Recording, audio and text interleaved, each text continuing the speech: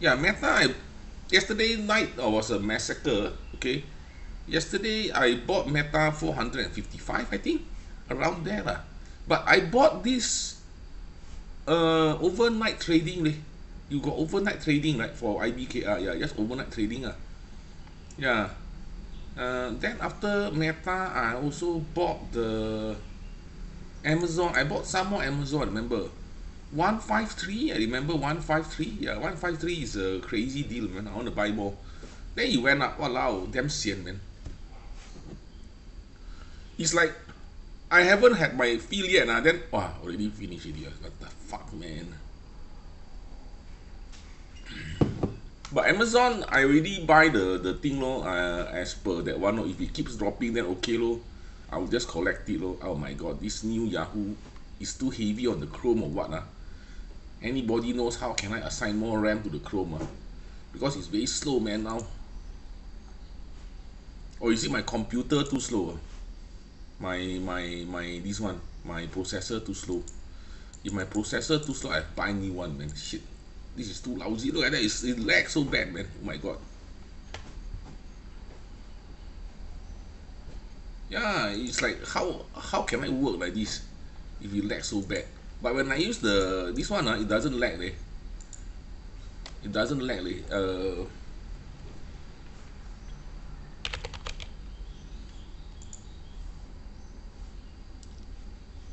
It still lags lah, but not so bad lah. Alamak, the whole thing is lagging Well, I don't know what to use now leh, like that. I must find another drawing software lah.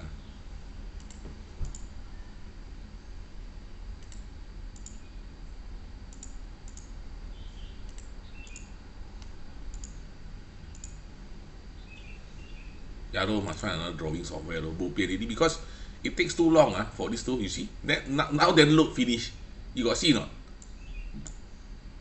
So yesterday Meta, I think Meta, wow, this Meta is weird, man. I think I bought this 455, right? Then after it go up, go up, go up, go up, go up. Then I sent something wrong. I sold it at the 480 mark, right? Then yesterday I buy back again 455. Wow, I've been trading out, up, in and out of these Wow, so many times that I think I'm starting to become like Ivy Wow, many times I go sideways on this Meta thing because I think that it's kind of sidewaysy, right? That's why I say that this one is quite sidewaysy. Maybe can use the Ivy Lims technique. Okay, that's why I always tell you all a lot of people you must learn from other people. Must be humble, cannot be too full of yourself. That's why I learn something new from Ivy. Right. I noticed that this thing goes up, then goes down, goes up, then goes down, goes up, then goes down. Then I was like, this is quite good, man. Right? This is a very nice play. Just buy at the lowest side, then sell at the higher side. Buy at the lowest side, sell at the higher side. Then that's pattern you can continue. Stop loss here, stop loss here. Right? Whenever you buy here, there's a stop loss here. Or you keep it I mean it's quite cheap for you for me. But whenever I sell here, there's a stop loss here. Okay? If I short the thing, right? So yeah, I think it's very important to be humble. Then you can learn more things. Right? You learn the skill is not it's not you lose money, like you lose your ego because you're not smart No you gain something okay. So I always tell people the parable of the guy who was trying to go and learn from an eminent monk. This is a Zen story So what the teacher did was when he poured the tea right, there's a cup it keeps pouring and then it overflows, bam, like that. Okay. So it just means that the student is so full that he can't receive the new teachings already. Okay. So opinionated of himself, of his theory that cannot receive new technique already. Right? Okay. So my technique has always been the same and ever lah. Okay, there's a bit of side techniques here and there. Okay, my technique is always you buy cheap, you sell expensive. That's it, right? You buy when it's cheap, then you sell when it's expensive. How do you know whether it's cheap or not? Well, you use the valuation techniques. You can use DCF, the Adam Khoo's DCF. You can use the normal DCF.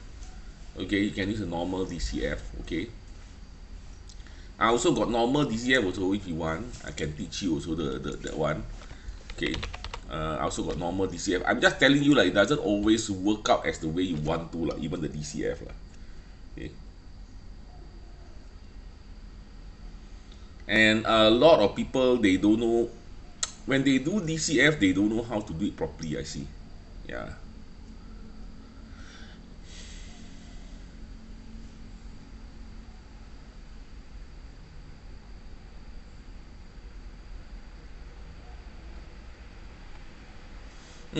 What do I think about all these happy events? So I bought Meta, I bought Amazon also. Hopefully when I change to Amazon, this one is going to be faster. I see how it goes. Oh, it's faster. So it has to preload the graph mechanics first. So Amazon, I bought these. I think I bought 153, I remember. Then the overnight I bought at 160, remember. Then I bought 153. So even now I think it's still cheap lah. Okay. Honestly speaking, I think it's still cheap lah. Okay.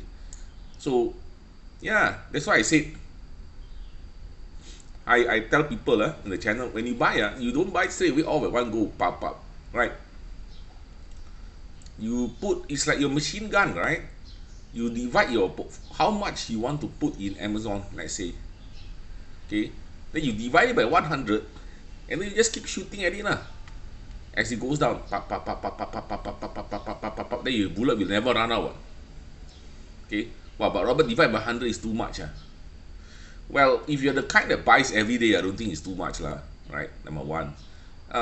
For me, that's Daniel's technique lah. He divide to 100, they just keep shooting. Pop, pop, pop, pop, pop, pop, pop, pop, pop, pop. Then this one shot is that one bullet lah. Okay. You can see sometimes you know the guy experienced or not by the way he do things lah, right?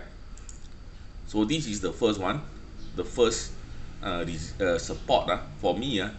Robert, when are you gonna buy next? Well, just buy at the support points. Also can, also does, also it works. It doesn't mean that it doesn't work, right? So yesterday I bought 153. I 153. I remember. Yeah. I don't know. I don't think today will go down that low anymore. Why it won't go down that low, Robert? Because fundamentally there's nothing wrong with the market. 6 months ago or 3 months ago or 2 months ago or 1 month ago, every fucking little thing has always been the same. It's been the same old Amazon. There's no change. There's nothing significant that happened in Amazon that affects the fundamentals of Amazon. You all understand not? Okay. Nothing. It's just suddenly people say, oh, got recession. Right? Got recession. Then everybody got freaked out. Oh, got all this, all that. Oh, got this the yen deleverage. Okay lah, as yen deleverage, I will buy as low as I can lah. You give me, I eat. That's Robert's technique. You give, I eat. Right? I'll hold it for the long term.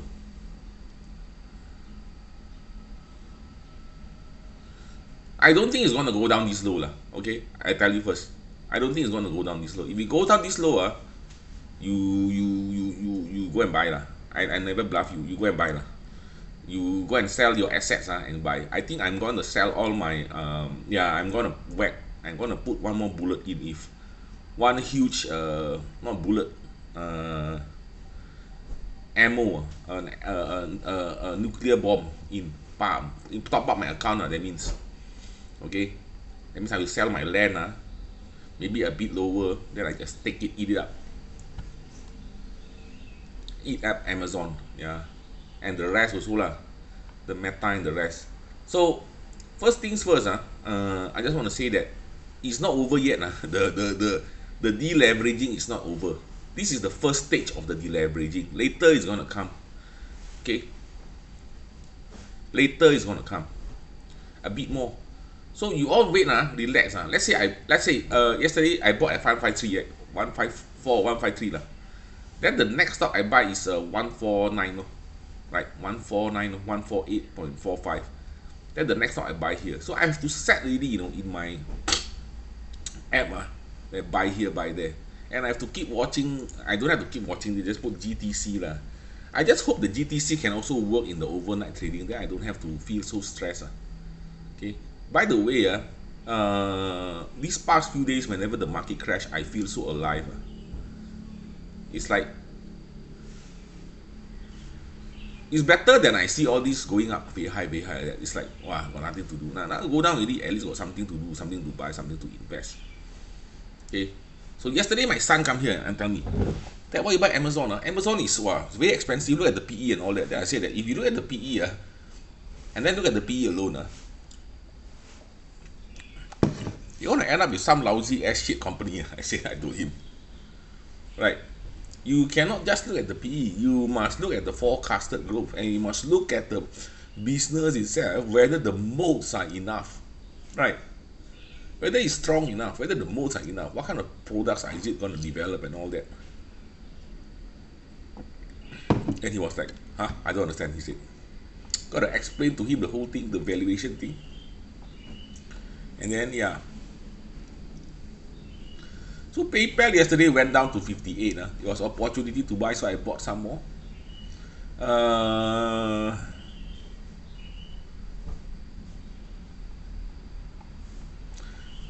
Disney also bought a bit more, right? As it went down, I think it was 87, 86. I think Disney can go to 80 day. I think 80 can buy lah. Okay. So far, I think went down by quite a bit, but then now it go back up again after hours. Let's see how it goes. So far, after earnings, the pattern is you usually drop, so you wait and relax. I think so far. I think it's going to drop for me. Okay, the pattern has always been like that. I don't know whether it's going to continue the pattern, but if you follow what has happened, it's going to like that, then that go down. Okay, this is if you want to trade it.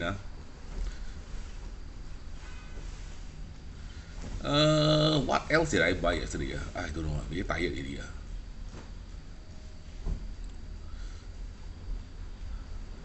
So yesterday somebody asked about VET.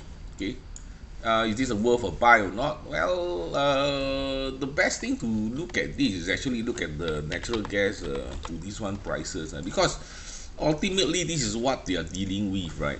Okay, so natural gas prices is actually low, right? It's approaching the lows, right? 1.677. Oh, the lowest was about 1.5. Yesterday I said 1.8, as better with 1.5.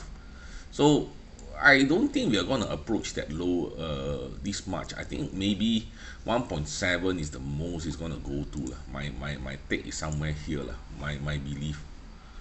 Okay. Now, you're going to ask me, Robert, what is the thing when it was in during COVID? Is like that, around this price? So do you expect the price to go back to COVID prices again of natural gas? If you do, then maybe you wait a bit, wait until the price go down very low, right? Maybe 1.7, then you start buying the VET. Okay, so VET, even after this drop, it may drop some more to maybe I don't think it's going to be $1.69 or $2 price, because if it goes to $2 price, this is where you must start buying. Okay, for me, I think here is really can buy 465 okay, 465 is a buy already. This is very low already.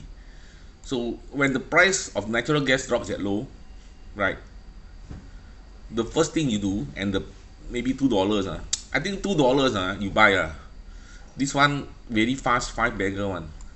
You wait 1-2 years become 5-bagger or 4-bagger already. Okay. So this one I think buy a bit, but one more bullet, a few more bullets from the $5 side. There's only one more bullet left if you buy it here, $8, right? One more is about the $5.50 that region. Okay. So the answer is, do I think it's going to reach that low? I don't think so. Leh. You see, for this one, it touch a bit only, then suddenly go up. Then touch a bit only, then suddenly bounce up like that, like a rocket.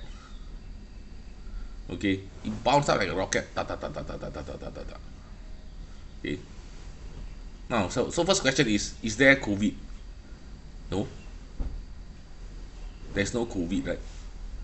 There's nothing that suggests there's gonna be some kind of a supply or whatever whatever you want to call it There's nothing to suggest that there's gonna be something super bad event that's happening right? In fact, if there's a war, this should go up. If there's a war, natural gas should go up. The prices, right? So looking at this, if this will go actually, as a commodity, that one investor, what you want to do is you wait until it goes down very low, right? And then the company start posting losses, right? That is when everybody gets very pessimistic, then you buy low, right? Because you cannot operate at a loss, you think about it. Then a lot of the smaller guys, they are going to Tao, they are going to Tao means what? Go bankrupt They're gonna go bankrupt. They're gonna fall like a domino. Then even the big guys are gonna cut production. So when they cut production, the supply comes down. So when the supply comes down, right, and this kind of thing is not very far to go up, push up. Oh, I want to supply, I want to make, then I still will make today. No, there's a lag time, between the drills and that one, right? Okay, so I think maybe to increase the production, it will take like 1 year because you need to apply permit and do all that shit. Then 1 year, then you can increase production. Okay, so it's not like something to say, oh, I want to increase production. It's not like something I can do it instantly like that. I don't think so, leh. Okay, it's not something you can do instant. Yeah, this is in Canada lah. Vermilion is in Canada. I prefer Canadians one. I don't know why also. But what I'm concerned about VET is they are not giving. They should give back. Usually they give the dividend. Oh, actually they give dividend 3.68%. It's not bad lah. 3.68% is not bad. Okay. Yeah, it's not bad. Yeah, 3.68% is not bad. Because I bought this last time, it was a dividend stock at the first. Then I buy, right? The dividend was a lot last time, Okay. But then they have to, later you see usually they give a lot of dividends one. Okay. I don't follow this that much but then I think now during this crisis it might be worth a look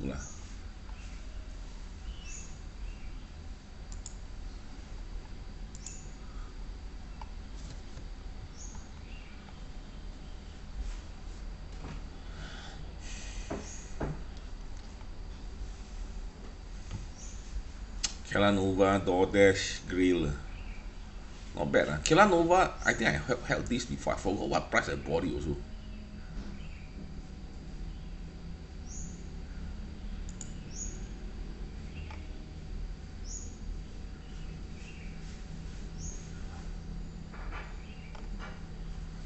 Flash crash only this one. After that it's going to rebound, I think.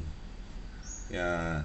You see, the Japan one rebound, that means there's a high chance that the carry trade won't be happening.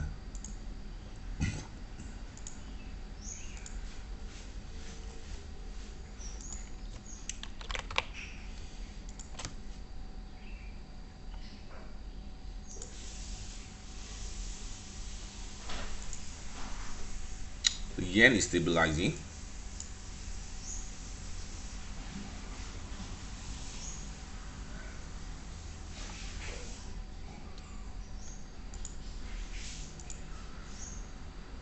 It's quite a decent support here. The next support should be somewhere here.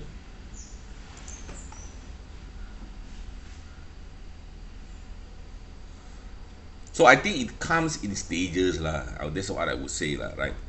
So Japan also increased the rates So in other words, I don't think we are going to go back to 115 again, right? Okay. uh yeah, I don't think we are going to 115 because they increase the rates and then US is going to lower the rates but and they're not going to lower it until all the way down so I think it's somewhere in the middle of these extremes I think they're going to stabilize. Yeah, I do believe that the yen and this one is going to stabilize at the middle of these extremes. I don't think it's going to be this so extreme that the country can lose so much of the currency in like how many that one is crazy I think 160 minus 114 divide by 114. Imagine a country losing 40% of its currency value. So they have to intervene and they have to increase the interest rates This is no choice. They should have done that long ago. They were playing around, man. I think they were playing around and the zero interest rate thing. They have no choice but to increase the interest rates, right? And they should have done so before it gets worse. This is very bad already. This is very dangerous, right? Now it becomes like bubbly. Okay, it becomes bubbly. So where do I think it's going to go? Well, because now Japanese rates and that one is about last time is the spread is almost zero, right? Very small spread, right? When it was here, zero, very small basically. Now the spread is still huge, like still 5 point something percent. I think the carry trade can still go on if the guy there to, yeah, the carry trade can still go on, man. Okay. So what they look for is arbitrage They want to borrow, and then they buy an option to hedge, right? And then they use this the difference one they put in money market fund, right? They take the money and put it in money market fund. So there's a lot of money That's the problem. Okay. And the problem is exacerbated when you put in the SPY inside that. Let's put the SPY inside, and then let's start at the beginning of the year 2024, and you all realize how bad it is, right? So what it means is that this green line is a SPY. Okay, this one is a white line. The white candles are the Japanese yen. You can see that most of the rise of the SPY is actually precipitated by the Japanese yen exchange. In other words, guys, what it means is that this is very simple, very simple logic. Okay, the massive rise in the SPY is also partly due to the yen. Okay, a lot of people borrow money from yen, so there's a lot of leverage going on in the S&P 500. Okay, now it's being unwinded, and it should be unwinded. So if you ask me, Robert, do you think SPY can drop some more? Obviously, man. Okay, this one can drop some more until basically can drop some more. Where do I think it's going to drop? Well, if we look at the charts, it has been touching. Suddenly the SPY overshoots, and this thing has to come down a bit, maybe to about, yeah, we would say that it's going to lose about